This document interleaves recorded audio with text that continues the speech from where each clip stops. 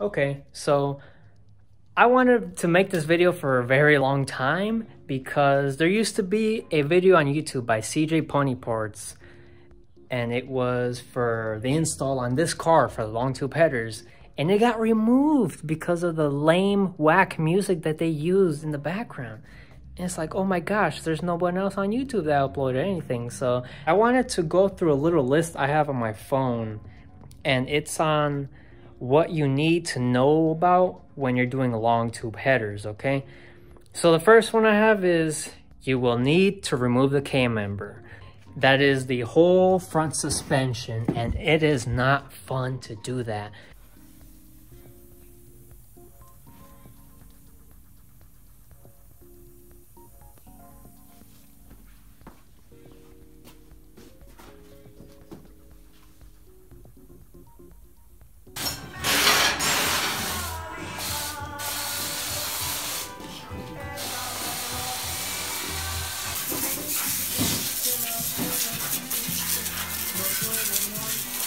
I mean, who knows? Maybe there is a way to install long tube headers without dropping the front suspension. It just seems nearly impossible. So just take my word for it. Even CJ Pony Parts dropped the front suspension, and they did it on a lift. So that tells you a lot. So I got this chain hoist, or engine hoist right here. I picked up the motor a tiny bit, and then I dropped the front suspension. You could always buy one of those things from Harbor Freight. I believe they're called engine support bars or something like that.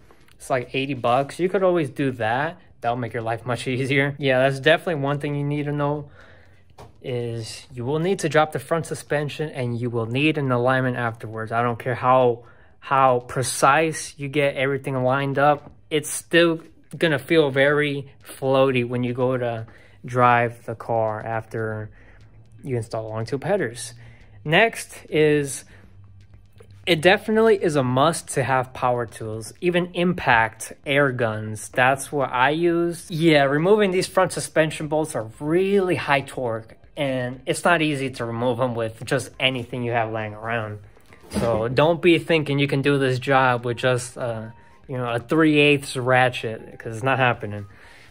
Also, you're going to need penetrating fluid.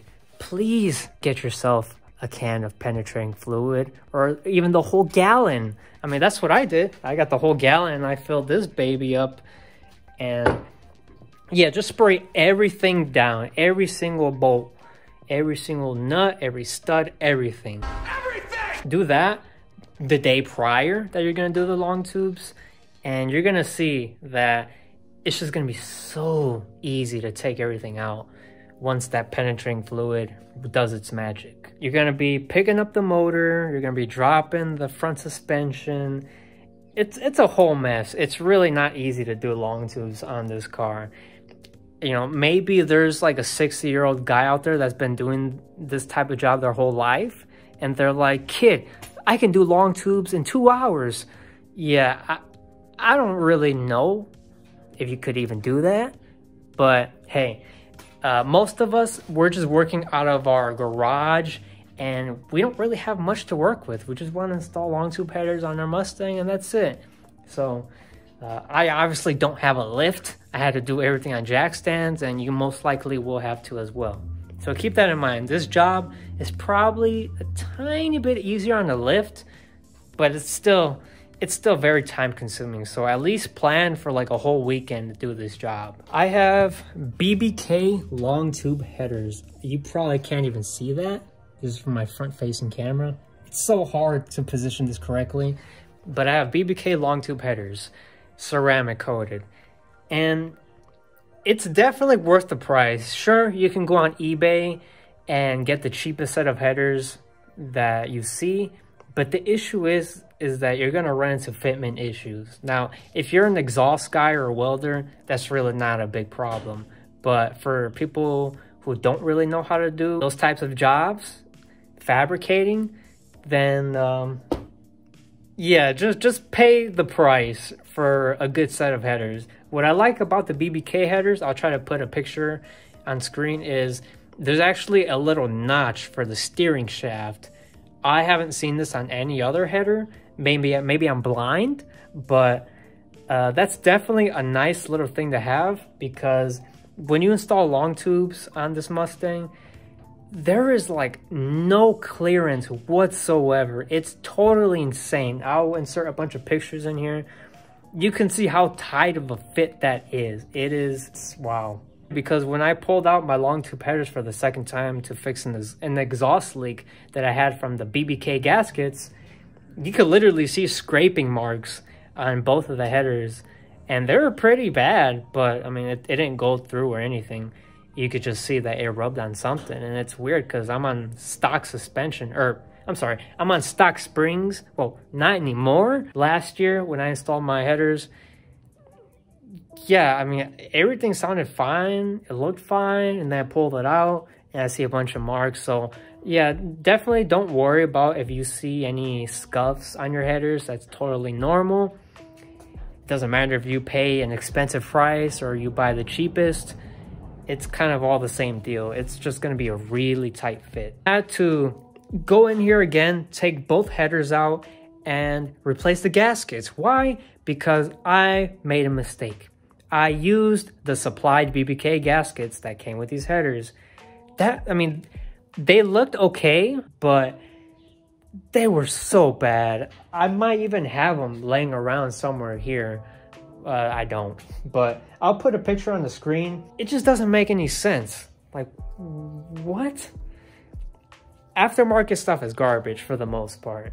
And this was a very good example of the aftermarket piece that you should not use on your headers. What I did is I went to Rock Auto and I just tried looking for the exact OEM gasket, multi-layered steel, because I was gonna buy the Ford one for like $100 million, and that was just a big mistake. So what I did is I went to Rock Auto, got the Melling or Fel Pro, whichever gasket I got that part number, looked it up on Amazon, and I had it shipped like the next day.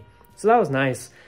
It was like 30-40 bucks. I definitely would recommend those gaskets over anything else, because yeah, trust me, I remember being on Mustang forums listening to people say don't use those BBK gaskets, and then others were like, oh well, they're very nice, I haven't had any leaks on them for over 3 years now.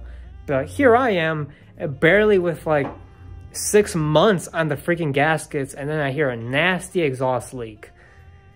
Oh, that was very hard to actually fix it. That was like, oh.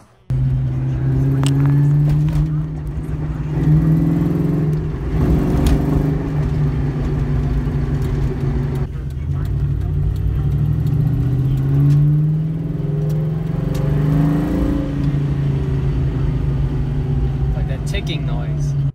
But I'm glad it's fixed now. So if you can, if you already have your original Ford gaskets in your car, you could probably reuse those over and over. They'll be fine.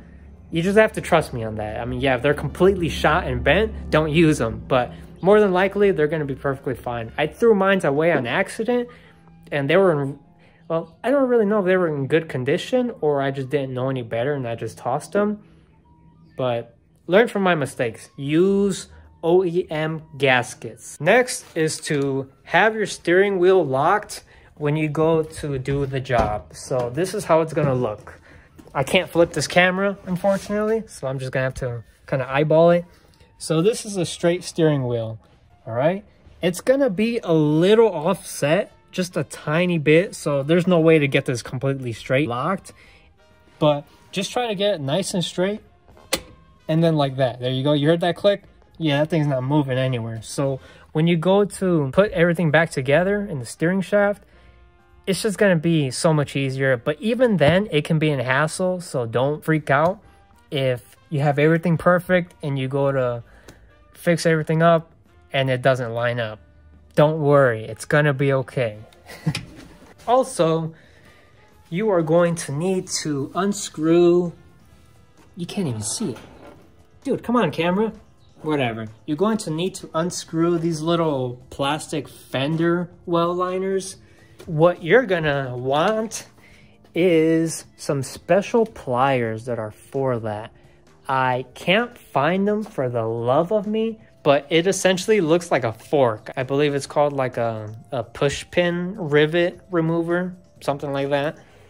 And you're going to need these bad boys right here, because when you take them out, these little push pin clips, when you take them out, they're going to be trash. I really don't know if this is the correct size for this car.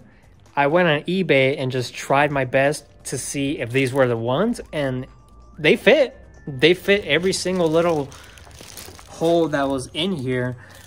And even on like some parts on the car, like the back bumper, I was able to, because there's like a couple missing underneath. So put a couple of these bad boys and it fit. So no complaints. I don't know what size they are, but I will put a link in the description so that you get what you need.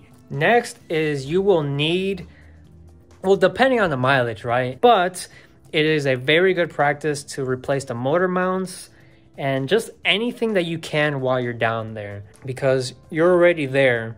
What's a couple bucks? And you'd be surprised. Like, my car only has about, well, at the time it had 89,000 miles when I did the long tubes. One of my motor mounts was completely shot. It had a lot of play in it. I've never noticed it, but it had a lot of play in it. And the other was fairly solid. So just replace the motor mounts if you can. It will be very beneficial to you. I didn't go for any solid or polyurethane mounts. I wanted to go polyurethane. I don't know, I just couldn't see myself paying the price for something. Because there's people who say that there's a difference, and then there's people who say, yeah, I ran everything and I never noticed any difference, even with cams. And it's like, okay, I have cams. I would love to be shaken to death in this car if I were to get, you know, the polyurethane motor mounts, but oh well. I just got some rubber ones from AutoZone. They fit perfect. No complaints there. I also made sure to do my transmission mount, and I also did my outer tie rods, because when you drop the whole front suspension, that's your time to fix anything that you see bad, any ball joints, just anything that you see that looks like it's seen better days. Just go ahead and replace it. That's what I did. So that might add a little bit more to your cost of the overall install, but hey, it's perfectly fine. You're doing it for your own safety. You will also need a shorter mid pipe. So I don't think you're gonna be able to see this. Nope. So I have BBK catted H pipe with the long tube headers, and I called it a day. That's all I needed. I didn't want to go with the whole new different setup. No, this worked for me, and this sounds good. I know this gets really expensive, and I'm really sorry to keep bringing in more costs. I was able to do the long tubes the first time with my dad forcing in the dipstick that came from the factory. I was able to still relocate the factory dipstick. Well, my dad did it, but yeah, it was a very difficult task. You're going to need pry bars. Please do yourself a favor, buy a set of pry bars before you do this job. The second time we did the long tubes, the dipstick just broke at the bottom. It didn't break in the block, thank God, but where the bottom of the dipstick mounts to the block, that piece kind of broke off when we were trying to push it in. So my brother was like, hey, I'll buy you the flexible dipstick that you always wanted. I'm like, yes, thank you. $100 freaking dollars, dude. Who spends that much money on the dipstick? But it's a very nice unit.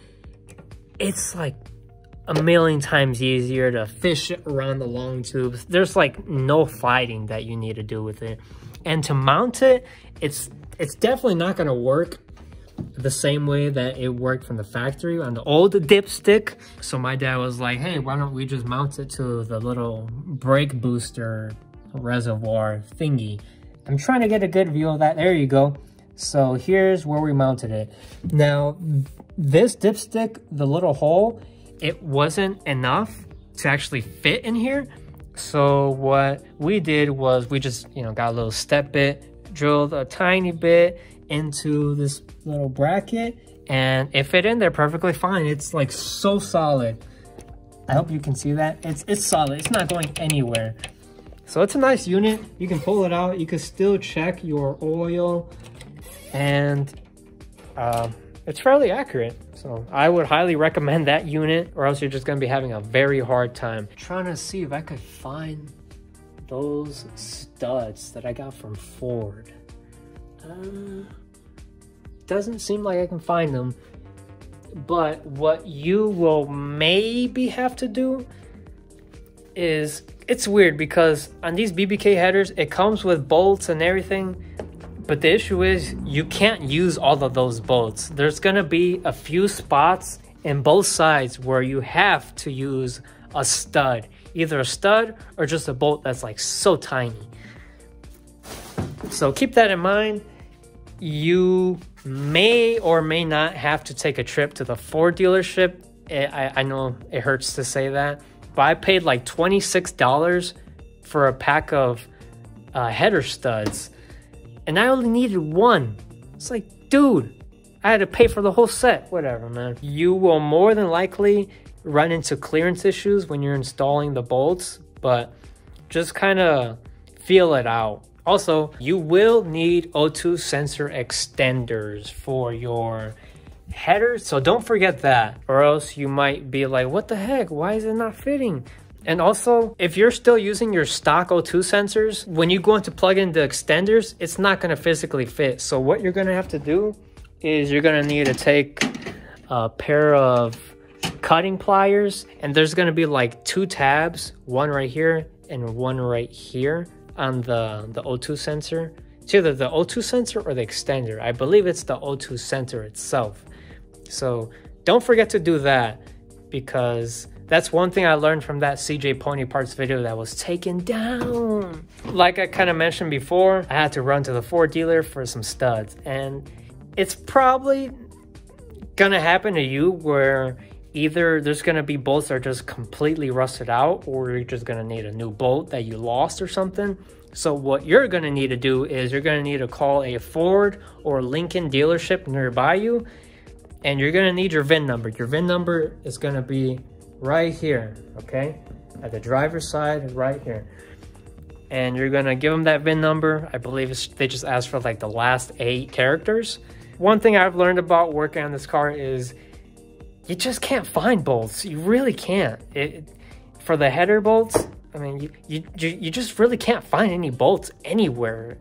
Even you go to Ace, the auto parts store, any sort of hardware store, they're more than likely not going to have the screw that you're looking for, especially if you're working on this car.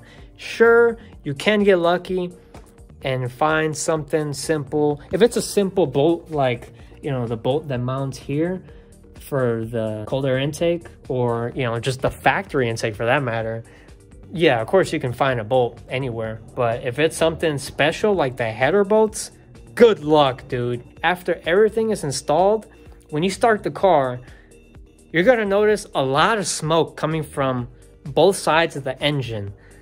So don't freak out. That's totally normal. What that is the coating for both of the long tubes burning off, okay?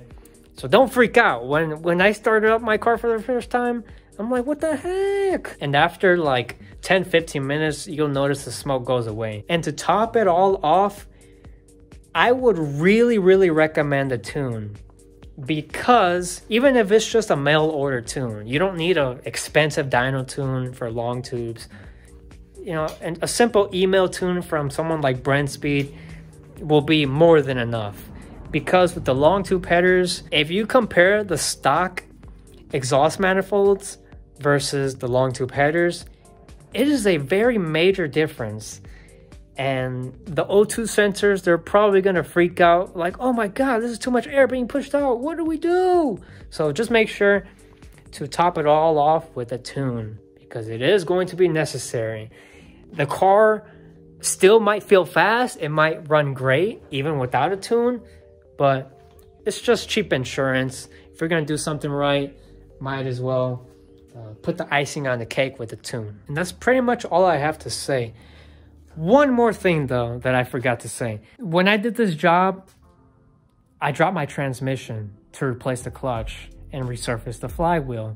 Why? Because it was about that time, and when you install long tubes, it's very difficult to drop the transmission. Let's say you have long tube headers already installed in your car and you want to change out the clutch, or let's say your throwout bearing goes out. Oof, I don't really know what to say about that. I'm sure there's a way out there to drop the transmission without removing at least one long tube. I haven't figured it out, and most of you probably haven't either. You will need to drop this passenger side header to get enough clearance to drop the transmission, because it is a really tight fit. I just don't see how you could actually wiggle out the transmission with this header still in there. If you're gonna be doing long tubes and you have a manual transmission, do yourself a favor, do the clutch while you're there. It's gonna be a lot of work and it's gonna be more money to pay up front, but you're gonna thank yourself later. You really are. I feel like I'm still missing something, but if anything, I'll add it in at the end of the video. So hope you enjoyed the video. Thanks for watching. Hopefully this helped at least somebody out there, because this is just not an easy job. And with that being said, is it worth it? Hell yeah, it is. It's so cool. With the long tube headers, you definitely notice the car sounds more like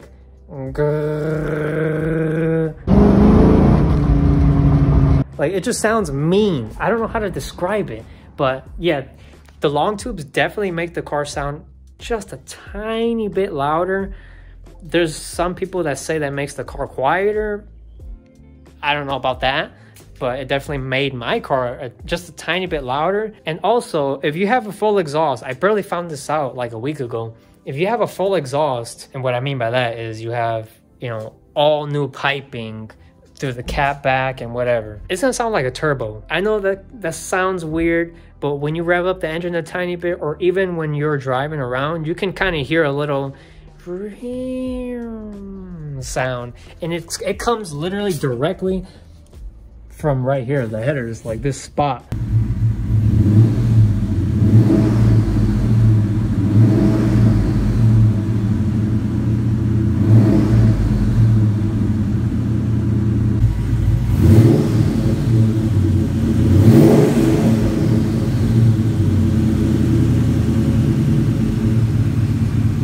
And it makes sense. So I didn't know that, but headers really make your car sound awesome, especially on a 2-valve Mustang. As for any performance gains, I don't know. I did cams and full bolt-ons and a new clutch. I couldn't really tell the difference, but I'm sure long tube headers are a great investment. I'm honestly confident to say that the long tube headers really do help the engine breathe more. And it all depends what kind of modifications you have in terms of any gains, but I would say you'll probably get a good 15-20 horsepower gains, something like that. I don't know, I've never dynoed my car, I could be totally wrong, but that's what I think. Will you be much faster? Probably not. So don't think that, you know, just because you bolt on long tube headers on the 4.6 motor, that's going to be like driving a supercharged car. No, that's totally wrong. It's going to be worth it though, trust me. So with that being said, I feel like I've been talking for so long, so sorry about that, but hopefully this was informative, and I will see you guys later.